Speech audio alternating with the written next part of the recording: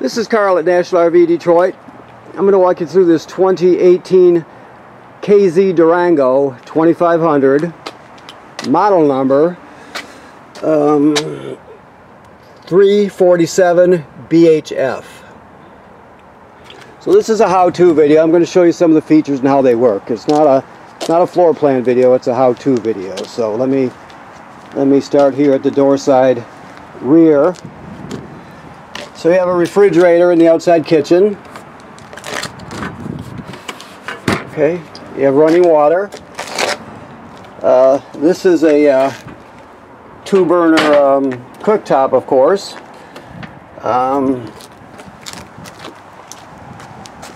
Let's see, this particular sink drains here, so keep that in mind.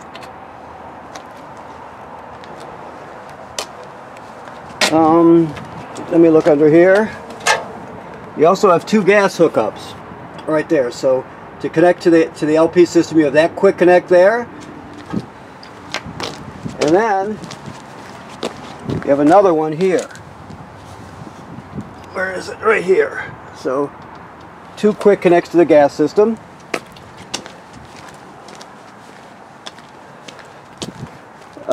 This vent right here is the vent for the range hood. So if you're using the fan in the range hood to vent to the outside of the trailer, make sure you push up on those 2 little latches there so the baffle will flap freely if you're venting to the outside. Otherwise, you can just keep it shut. Okay, you have the power awning. This is your vent for your furnace.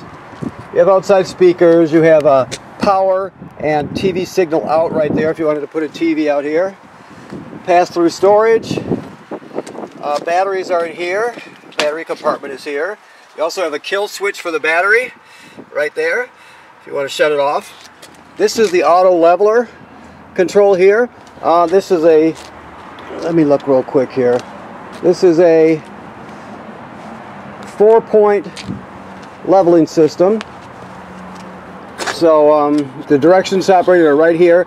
The 2 main functions you use are auto level, of course, and then the other one is hitch height. Hitch height is the last position the trailer was in before you auto leveled. So when you disconnected from the tow vehicle and pulled it away, it'll remember that position when you auto level, right? So then when you're ready to leave, you push hitch height and it put it right back in that same position so you can slide right underneath with your tow vehicle. Okay? To turn this on, you push both arrows at the same time. Just like that. Okay? Alright. Alrighty, so storage, of course. These are 2 30-pound LP tanks here. Right there with regulator. Alright, you have pass-through storage. This is your dump hose and as well as a reducer for the power cord. This is a quick connect here. I don't know if I can do it one-handed. Let me see. Yeah. So this is a quick connect right here. Okay, so you do have a water pump switch out here. There's also one inside. You got cable and satellite through here. And then you've got, you look at each one of these drawings, they tell you what position to put the 5 valves in to get what you desire it to do. So if you want city water hookup, you're going to hook the water right onto here, and you're going to put it in this position here, all the valves. If you're going to winterize, you're going to do it like this. Matter of fact, it's set up in winterize right now. Okay. If you're going to go dry camping, first you got to fill the fresh water tank. So you'd put the valves in this position here. It'll fill the tank through here. And then you would go to dry camping and turn on the pump, and you can pump water out of the tank. Okay. These are black tank flushes. The black tank flushes, the only thing to remember is if after you dump the black tank, you have to leave the valve open before you turn the water on. That's important. So make sure you do that. Your valves are down here. Okay, let me get this loose here. Okay. So this is the water heater. Right now it's empty because it's winterized. you put your drain plug right in here. That's it right there. You have a switch right here for the electric heating element. You also have the main switch inside to turn on the gas burner. I'll show you that when we get inside there. So enter the 16th 6-point socket to remove the plug from the water heater. Let me get this back on here, see if I can do one with one hand. Uh-oh. Answering my own question here. There we go. Okay. So this has a 50 amp short cord. So you have your 50 amp cord, plus we give you this reducer here to reduce it down to a 30. And then we use the other one here, which will reduce it down to a 20 if you need to. So you should be able to plug in no matter what. There's another hookup for your dump, and there's the valve there. Okay. This rack folds up and down for bicycles or whatever. You have a ladder, which is great because it makes it easy to inspect the roof. Manufacturer says every every 90 days, 60 to 90 days, go up there and inspect the roof, make sure there's no damage from low branches, or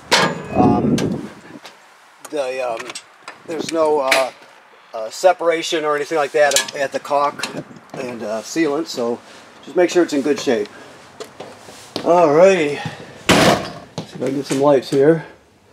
Okay, so right here, this is a carbon monoxide LP gas detector. It should always be green. If it's not, you get it serviced. If it goes off, you take everybody outside, leave the door open, shut the gas off, figure out what's going on, okay? Right here, this is your thermostat. It's an analog thermostat. Try to keep your fan on auto right there.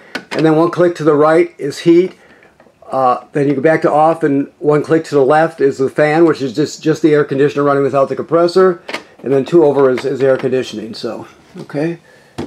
Let me do this here.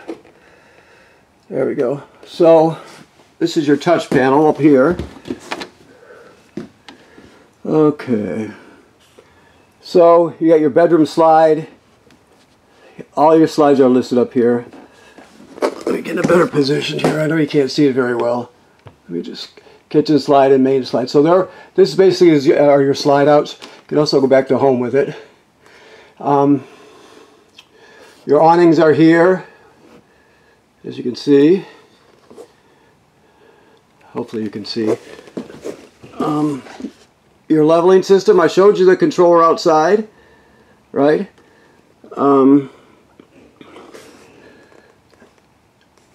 It's loading right now, hold on. There we go.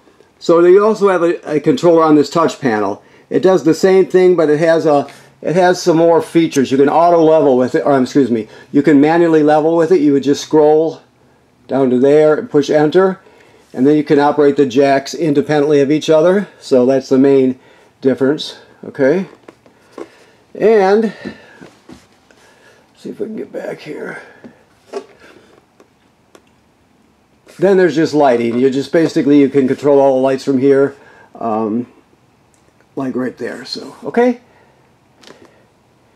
You can also get an app for this. You can download the app from either Apple Store or from Google Play. Okay. Now, this panel here is for your, well, it's for lighting and water. You have lights here. Okay. You can light your water heater automatic or electric here, right? And on gas here. Right now it's empty because it's winterized. So remember, before you turn any of the gas or electric on, you always want to make sure you put water in there first, or else you could damage it. Water pump here. That's for pumping water out of the fresh water tank if you don't have city water. It's also for winterizing the trailer. And to light it on gas right there. Okay. Batteries charged, fresh water, so on and so forth, black and gray. You can distinguish between the main black tank and the other one by moving this toggle. So the black will register the different tanks by flipping the toggle. Let's walk back here for a second. So make sure I'm giving you the right information here. Okay, yeah. So you have 2 toilets in this trailer, so you have 2 black tanks. 1 and 2. One is up front, and this is black tank 2 here. So that's why they give you 2 black tank flushes at the water panel up there. Okay. These, I'll talk about the toilet and how it works when we get to the back up to the front when there's more room to move here. So we'll do that.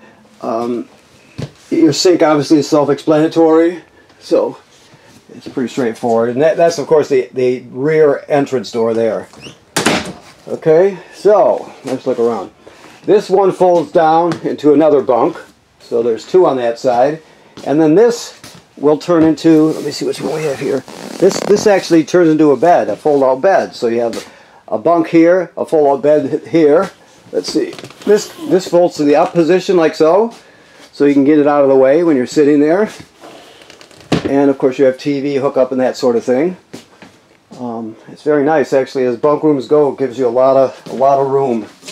Very flexible. Okay. So this table on the dinette, you can take the poles off, drop the top down on these cleats here, and then fill it in with the cushions and turn it into a bed. Okay. You have another fold-out bed here, so you're just going to grab it down, take the back cushions off, grab it here and fold it out, so that's another place to sleep.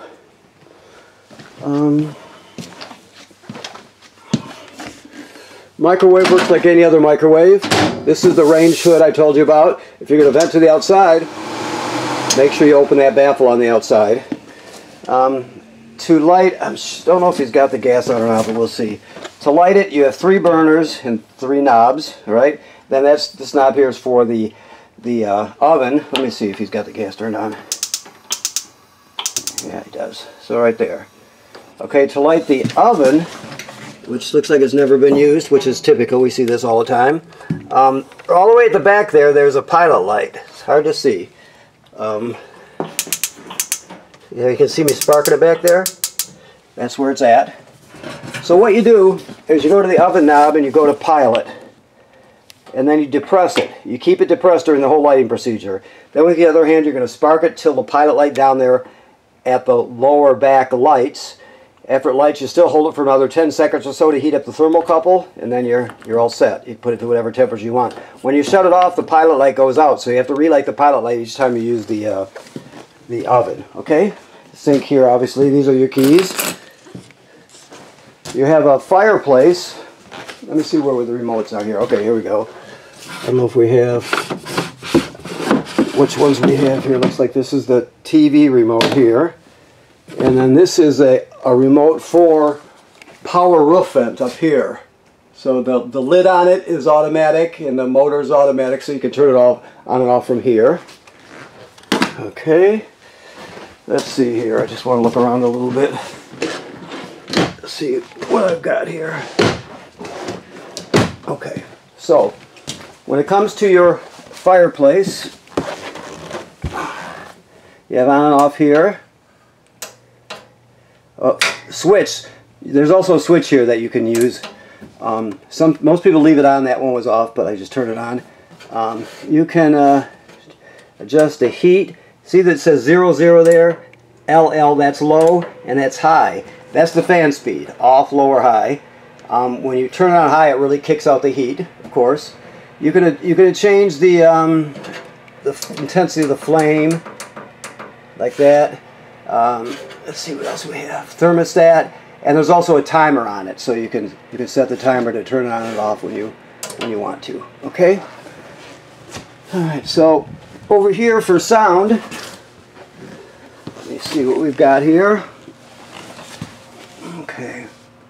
So this has Bluetooth, so you can stream wirelessly from your phone or your tablet. It has a radio, built-in radio, AM/FM radio. It has let me get closer so I can see here. It has, let me see here. It has 2 speaker zones, A and B. A is inside the trailer, B is outside the trailer. So there's a lot you can do with it, okay? Let me look a little farther this way.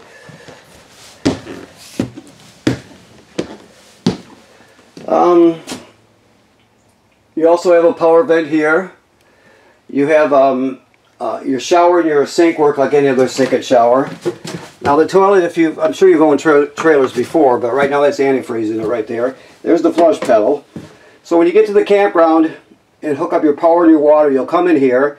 The black tank is directly below the toilet. So the toilet in the back has a black tank directly below it too. That's why there's two different tank flushes, right? So anyway, you'll put one dose of chemical in the bowl, then you'll step on the pedal and hold it down until about a gallon of water goes into the black tank along with the chemical. Then you're all set. You can use more than a gallon if you want. Some people do, but at least a gallon. And the main thing is you can't use it dry because the smell will be terrible. Also, it can get clogged up, so you always want chemical and water in it before you use it. You do that with both toilets, of course, because each one has its own black tank. These are GFCIs here. All the plugs in the trailer are wired through a GFCI. Even if it doesn't physically have one, it's still wired through it. Even the plug on the outside, so keep that in mind. Here we are in the bedroom. We have another air conditioning thermostat here for your second air conditioner. Let's see what else we have here. We have washer dryer combo, and this is just storage here. It did have a, it looks like it did have a I can't tell if they put that on, but if you wanted to, you could cut a board to put on there to make this into a shelf. They choose to do it this way, so it's up to you. Your antenna is right there. It doesn't go up and down. It just rotates. So, okay. Here you have a closet for your wardrobe stuff, your hanging stuff. Okay. Also, I don't know if I can get this one-handed here. I can't. But there's storage underneath the bed here. And a second TV also.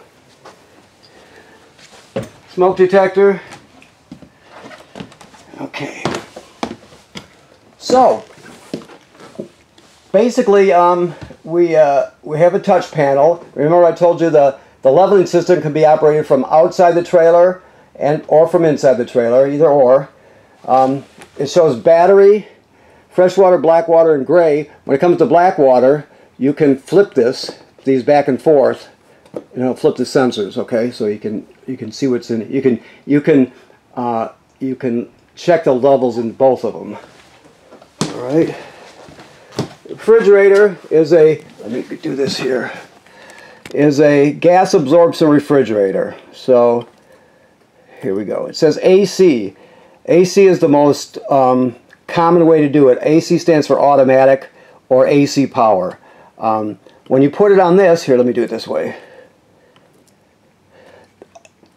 Right now it's going back and forth because we're not plugged in at this point. So when it goes to AC, let me back up. When it goes to AU, that's automatic. That's what you want.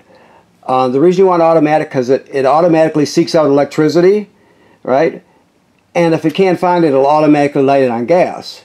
Also, if you have a power outage during the day, let's say you've gone exploring for the day, it'll automatically switch over to gas if you lose power, so it'll spoil your food. You can put it on dedicated to, here, let me do it, dedicated to LP if you want. Auto, AC, LP. So auto is the way to go. You can dedicate it to LP when you're pulling it down the road, but if you don't have any AC power, it'll automatically switch there anyway. If that makes sense, hopefully. I'm starting to confuse myself sometimes here, so. Okay. I just wanted to look back here for a second. So make sure I gave you the accurate info about the levels. Yeah, so that's right. Okay. So I want to thank you for purchasing your trailer here at National RV Detroit. Please remember what I said about inspecting the roof. That's important a couple times a summer. If you see any issues with the caulk or the sealant, take care of it. If you see any damage from low branches or whatever, take care of it. And also right now this trailer is winterized, meaning that the water's been purged and replaced with antifreeze. And the water heater itself is bypassed and drained, so it's all set for the winter, okay? Okay, thank you very much.